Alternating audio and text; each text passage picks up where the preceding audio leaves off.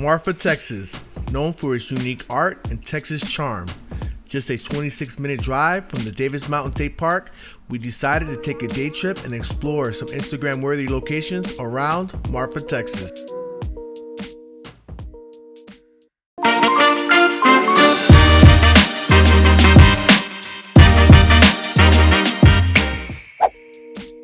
First on our list, and just outside of Marfa, Texas, located northwest of Valentine, Texas. Prada Marfa is an art installation in the desert that's one of the most photographed locales in the region. Constructed in 2005, people from all over come to admire this unique roadside art. Fun fact, the Texas Department of Transportation wasn't aware of this roadside attraction until the summer of 2013, when Playboy installed a giant neon bunny along the same highway. They ordered the bunny to be removed, and as of right now, this unique art piece is still here. If you're traveling to Marfa, definitely take a stop here in Valentine, Texas. Giant Marfa. This plywood tribute to the 1956 James Dean and Liz Taylor film Giant, erected by artist John Cerny in October 2018. Part of the movie was filmed right here at this spot. It's located about 8 miles west of Marfa. They even have music playing through speakers disguised as rocks. It's a nice little spot to admire and take some photos.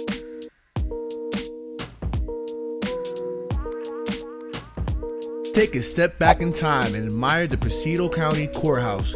You can go on top and see a 360-degree view of the town of Marfa, but unfortunately it was closed during our visit. Some say it may be the most beautiful courthouse in Texas. Right across the courthouse, there's a pink fire station.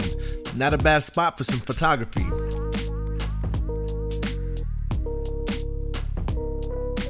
Hotel Pasano. Filled with Hollywood lore, it's considered one of the most elegant hotels between El Paso to San Antonio, and built in the 1930s. This charming historic hotel is best known as the headquarters of cast and crew from the film Giant.